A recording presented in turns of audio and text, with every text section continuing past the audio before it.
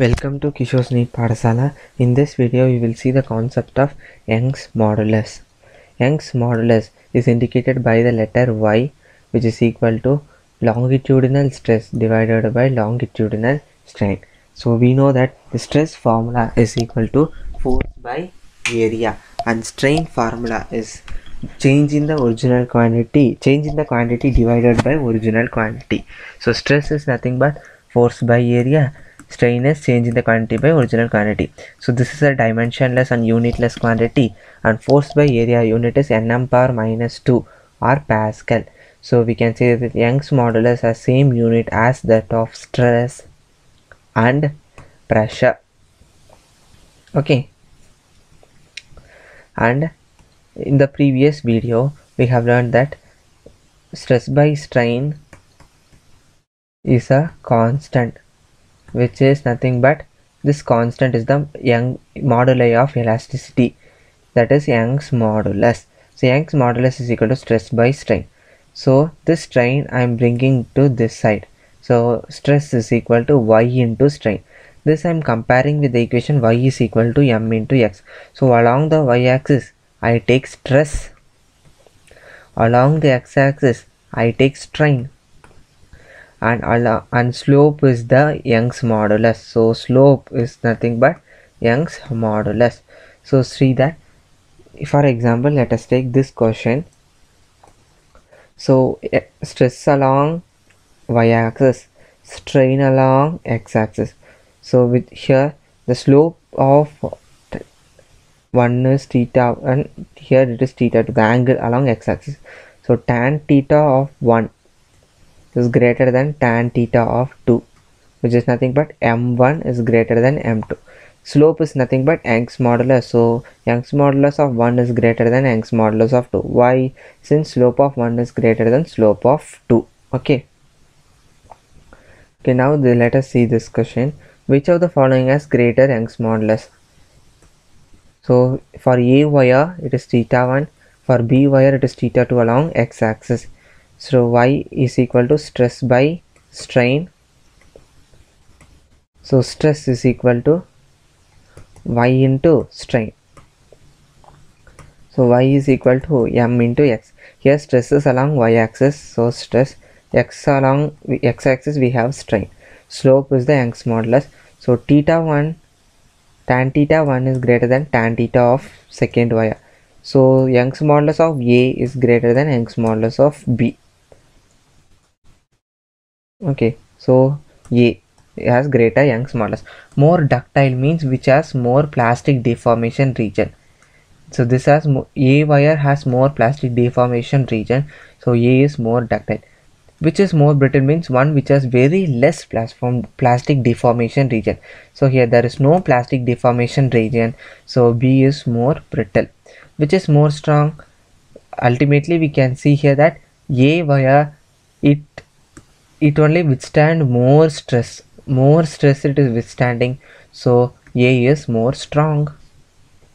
Now let us see the properties of Young's modulus.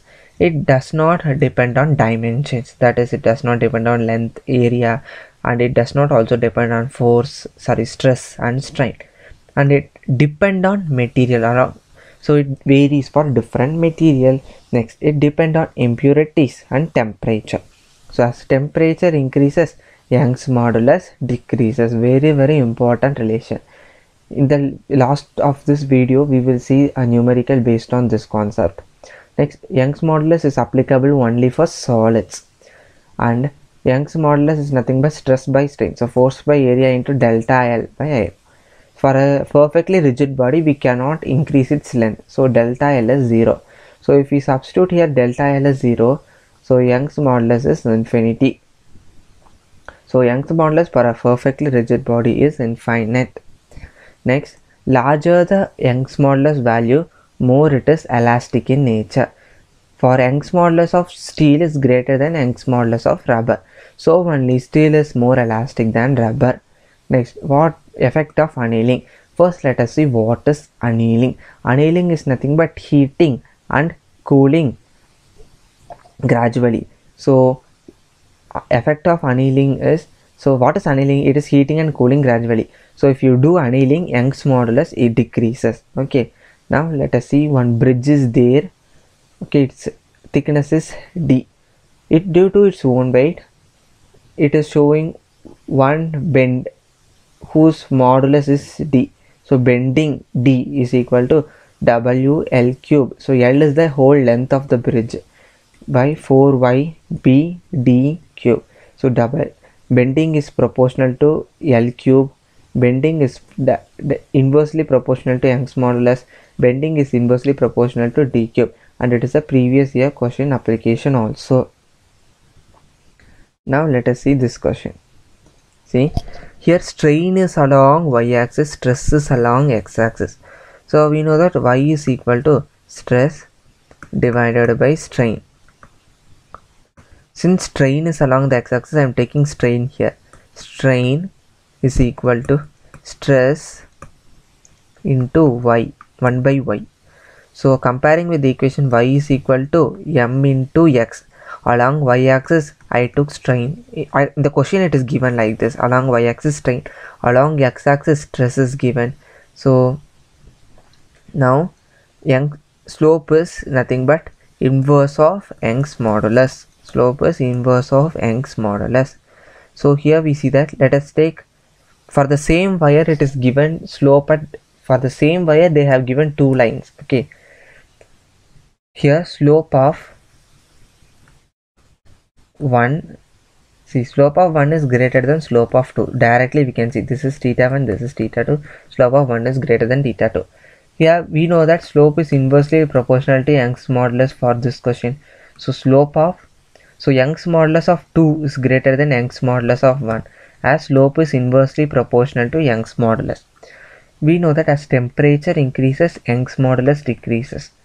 So see that y2 is greater than y1, which means temperature of 1 is greater than temperature of 2.